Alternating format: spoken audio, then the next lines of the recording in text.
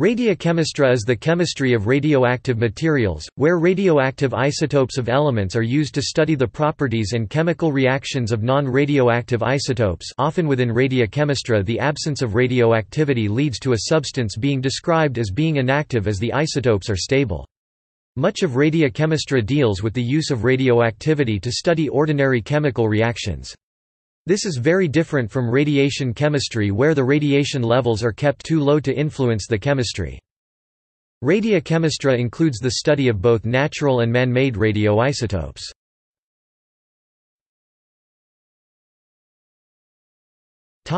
Main decay modes. All radioisotopes are unstable isotopes of elements, undergo nuclear decay and emit some form of radiation. The radiation emitted can be of several types, including alpha, beta, gamma radiation, proton and neutron emission, along with neutrino and antiparticle emission decay pathways. 1. Alpha radiation. The emission of an alpha particle, which contains 2 protons and 2 neutrons, from an atomic nucleus. When this occurs, the atom's atomic mass will decrease by 4 units and atomic number will decrease by 2. 2. Beta radiation. The transmutation of a neutron into an electron and a proton. After this happens, the electron is emitted from the nucleus into the electron cloud. 3. Gamma radiation. The emission of electromagnetic energy, such as gamma rays, from the nucleus of an atom. This usually occurs during alpha or beta radioactive decay. These 3 types of radiation can be distinguished by their difference in penetrating power. Alpha can be stopped quite easily by a few centimeters in air or a piece of paper and is equivalent to a helium nucleus. Beta can be cut off by an aluminium sheet just a few millimeters thick and are electrons. Gamma is the most penetrating of the 3 and is a massless chargeless high-energy photon. Gamma radiation requires an appreciable amount of heavy metal radiation shielding, usually lead or barium-based, to reduce its intensity.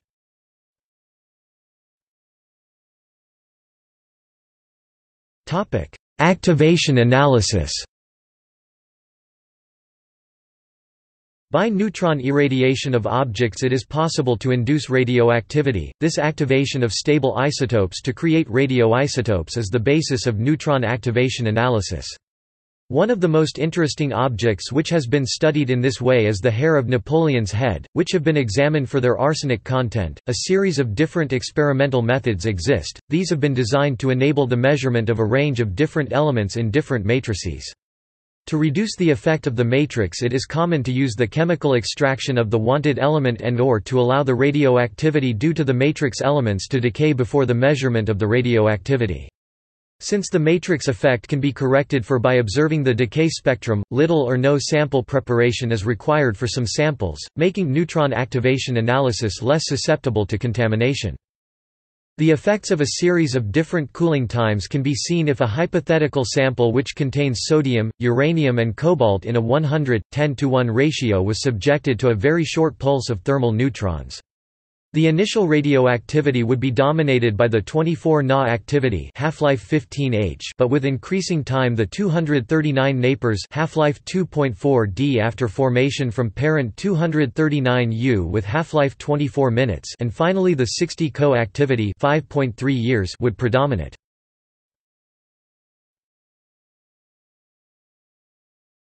Topic: Biology applications. One biological application is the study of DNA using radioactive phosphorus-32. In these experiments, stable phosphorus is replaced by the chemical identical radioactive P32, and the resulting radioactivity is used in analysis of the molecules and their behavior. Another example is the work which was done on the methylation of elements such as sulfur, selenium, tellurium and polonium by living organisms. It has been shown that bacteria can convert these elements into volatile compounds. It is thought that methylcobalamin, vitamin B12, alkylates these elements to create the dimethyls. It has been shown that a combination of cobalaxime and inorganic polonium in sterile water forms a volatile polonium compound, while a control experiment which did not contain the cobalt compound did not form the volatile polonium compound. For the sulfur work the isotope 35S was used, while for polonium 207 Po was used. In some related work by the addition of 57 Co to the bacterial culture, followed by isolation of the cobalamin from the bacteria and the measurement of the radioactivity of the isolated cobalamin, it was shown that the bacteria convert available cobalt into methylcobalamin. In medicine, PET positron emission tomography scans are commonly used in diagnostic purposes. A radiative tracer is injected intravenously into the patient and then taken to the PET machine. The radioactive tracer releases radiation outward from the patient, and the cameras in the machine interpret the radiation rays from the tracer. PET scan machines use solid-state scintillation detection because of its high detection efficiency. Ni-TL crystals absorb the tracer's radiation and produce photons that get converted into an electrical signal for the machine to analyze.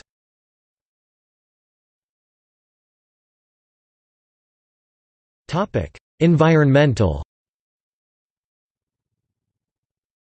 Radiochemistry also includes the study of the behavior of radioisotopes in the environment. For instance, a forest or grass fire can make radioisotopes become mobile again. In these experiments, fires were started in the exclusion zone around Chernobyl, and the radioactivity in the air downwind was measured. It is important to note that a vast number of processes are able to release radioactivity into the environment. For example, the action of cosmic rays on the air is responsible for the formation of radioisotopes such as 14C and 32P. The decay of 226 Ra forms 222 Rn, which is a gas which can diffuse through rocks before entering buildings and dissolve in water and thus enter drinking water. In addition, human activities such as bomb tests, accidents, and normal releases from industry have resulted in the release of radioactivity.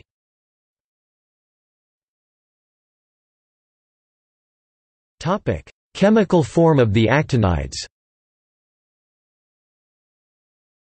The environmental chemistry of some radioactive elements such as plutonium is complicated by the fact that solutions of this element can undergo disproportionation, and as a result many different oxidation states can coexist at once. Some work has been done on the identification of the oxidation state and coordination number of plutonium and the other actinides under different conditions, too. This includes work on both solutions of relatively simple complexes and work on colloids. Two of the key matrices are soil, rocks and concrete. In these systems the chemical properties of plutonium have been studied using methods such as EXAFS and XANES. 3-4.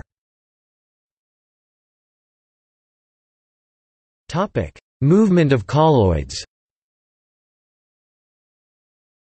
While binding of a metal to the surfaces of the soil particles can prevent its movement through a layer of soil, it is possible for the particles of soil which bear the radioactive metal can migrate as colloidal particles through soil. This has been shown to occur using soil particles labeled with 134 Cs. These have been shown to be able to move through cracks in the soil.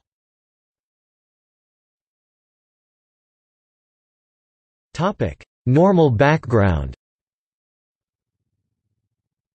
Radioactivity is present everywhere and has been since the formation of the Earth.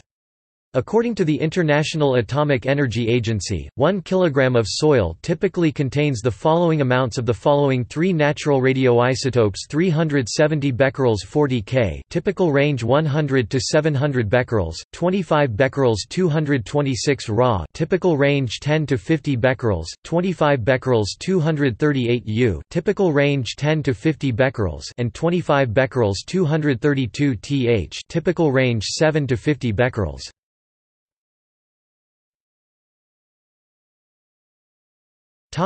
Action of microorganisms.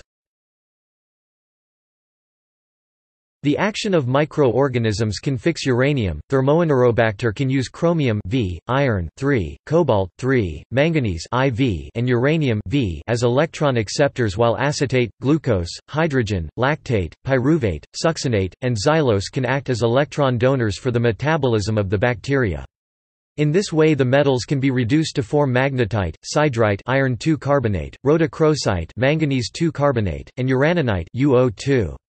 Other researchers have also worked on the fixing of uranium using bacteria. 5, 6, 7. Francis R. Livens et al., working at Manchester, have suggested that the reason why Geobacter sulfuriducens can reduce UO2 plus 2 cations to uranium dioxide is that the bacteria reduce the uranyl cations to UO plus 2, which then undergoes disproportionation to form UO2 plus 2 and UO2. This reasoning was based, at least in part, on the observation that NPO+2 is not converted to an insoluble neptunium oxide by the bacteria.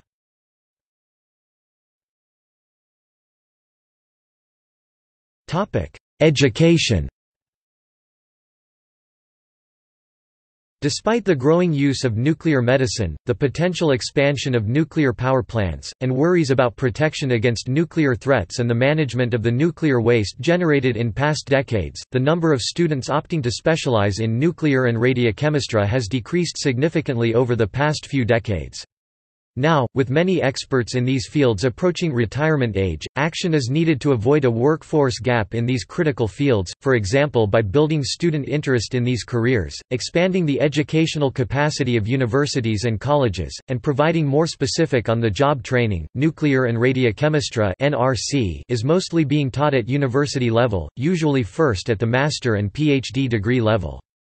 In Europe, as substantial effort is being done to harmonize and prepare the NRC education for the industries and society's future needs. This effort is being coordinated in a projects funded by the Coordinated Action supported by the European Atomic Energy Community's 7th Framework Programme, the SINCH2 project, Cooperation in Education and Training in Nuclear Chemistry. This project has set up a wiki dedicated to NRC teaching, NUQUIC.